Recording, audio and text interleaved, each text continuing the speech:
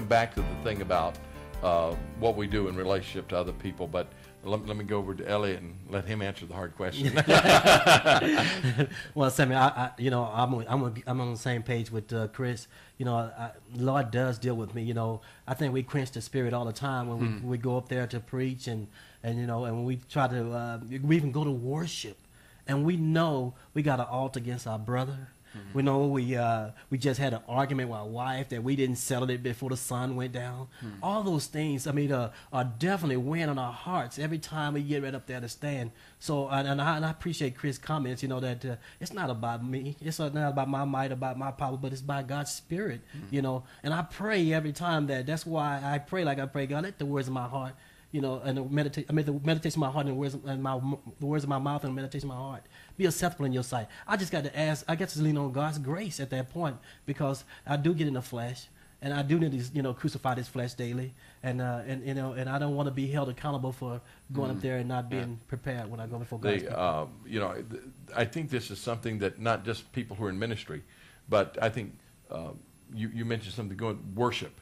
I can remember one Sunday morning, my wife and I were going to Alamo City, the church where we're members. We had an argument, and I spoke harshly to her, and immediately the Holy Spirit said, Sammy, that was wrong. You need to ask her forgiveness, and I was too proud. I didn't do it. And we went to church. I went through, sang the songs, clapped my hands, said amen, all the right stuff that you do at church, and then walked out, and I went through a worship experience without having ever worshiped. Yeah. And everyone looked at me and said, oh, there's that godly Brother Sammy. But the truth was, there was that ungodly Brother Sammy, and I didn't have real freedom to worship until I confessed to my wife. And I had to go to my wife and say, would you forgive me? I was wrong in the way I spoke to you. And I had to go back to her, and boy, there was grace, and there was freedom, and there was joy. And I think there's a flip side, because I think we can talk, and we have talked about brokenness and what God does, but the flip side of that is when you are broken, the psalmist said, restore unto me the joy of your salvation. It's his salvation. It's his joy. And when we're broken, God comes and he gives us that joy.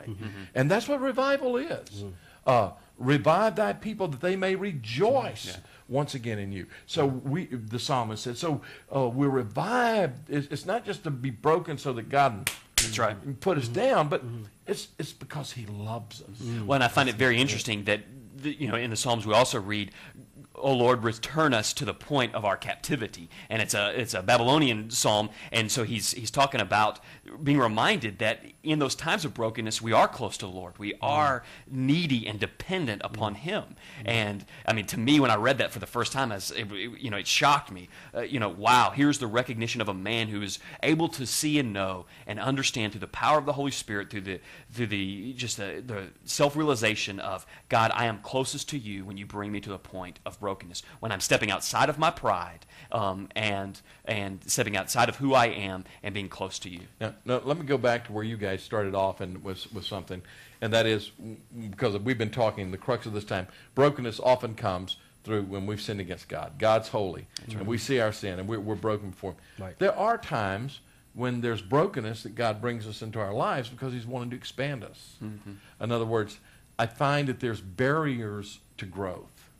And I don't even know if I fully understand what I'm saying right now, but there are barriers to our growth. You come up against one of those barriers. That barrier has to be broken in order for us to grow to become more like Christ. A pruning, a type of pruning. So God allows things into our lives that we have nothing to do with. I think y'all know in the past 2 years I've gone through some really tough times in my life, and you always say, God, why? And there's not always an answer to the why. Yeah. But there's also a barrier that's being torn down, and God's bringing you to a new level. I wonder if I could ask you a hard question then. In our times of brokenness, when they are not related to us or to sin in our lives, I think back to Billy's death. In a season that you walked through, because you were broken, were you more teachable to God, saying, Sammy, there are some areas in your life that you haven't asked me to forgive you, or you're not yielding over to me? Do you understand what I'm saying? Are there times in which, when we're broken, we're more discernible to our sin nature? Well, with the thing with Billy, I asked God, the question, because this is the third time I've had a best friend be killed in an accident. But I asked God, is there anything in my life? There was nothing that I could see that I would call sin, even the pride issue, that was related to that. Yeah, I understand that. Happening.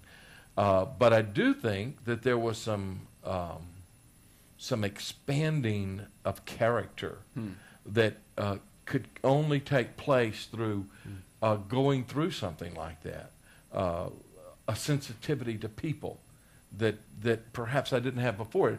That didn't mean there was a sin issue involved in that, but God wanted to make me more sensitive to people. Mm-hmm. So in order to make me more sensitive, and I want to be very careful to say I don't think Billy was killed so that I could be more sensitive. Absolutely. But as that happened, those circumstances of life, which happened to all of us, God took that to break me and to make me more sensitive to other people. Now, so I think that God allows things, and I haven't really figured it all. I think to understand who we are in Christ, in the last year, I've come to a whole new understanding of my position in Christ, who I am. I'm satisfied. I can say, I am satisfied with being in Jesus. And I think it's true. I think if you take this ministry away, you take everything else away, I'm satisfied in Jesus. And there's a depth of that. There's nothing tangible or concrete except just a sense of contentment that has come from being in Him. And I think that's the common thread for brokenness in all of our lives, whether it's brokenness coming from sin or brokenness coming for the need of expansion. It's to bring us to that point, to make us satisfied in Jesus Christ and who He sees us, who He sees us as. And I think for the people who are listening and for the three of us, that's what links us all together as the body of Christ. That God is going to continue to allow seasons of brokenness to come until we're satisfied in Jesus or until we're in His presence. And I think that's what we need to leave you with here, is that God brings you through periods of brokenness.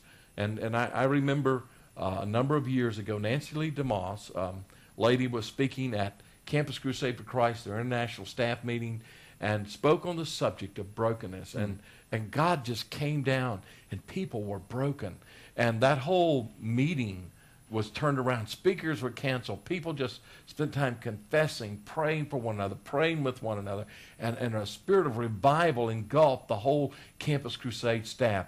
I remember just not long after that, the Korean Campus Crusade asked if Nancy would come and speak, and she said, I think Sammy needs to speak at it too. And I went there and spoke, and Nancy spoke one night, I spoke the next night, and I remember there was such brokenness. And people prayed to 2, 3, 4 o'clock in the morning after the thing. They wouldn't leave this huge gymnasium, just praying, weeping.